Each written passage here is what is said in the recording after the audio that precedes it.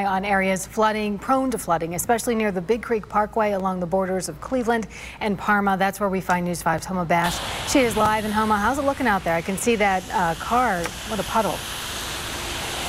Yeah, so luckily we can tell you that we haven't had any major reports of damage in this area, but you can see there's a lot of puddling, a little bit of light flooding. Luckily, crews in Parma were out all weekend long clearing out sewer grates and gutters to make sure that these areas that are prone to flooding kind of stay level. And as you can see, that rain is falling. But check out this picture from down in southern Ohio from Pike County. If you look really closely, you can see the top of a van that is completely submerged in water. ODOT sending out another reminder to drivers.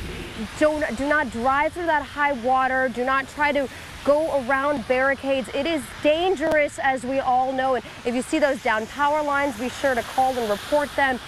And we can tell you that today, Cedar Point closing early, closing down their doors at 2 o'clock because of all this rainfall. But back out here live, luckily we can tell you no reports of damage at this point here in Northeast Ohio. No major reports of damage, but that sideways rain is falling. You can see there's some light flooding in some areas of high water. Again, remember, do not try to drive through those and be safe out there. For now, we're live in Cleveland. Homa Bash, News 5.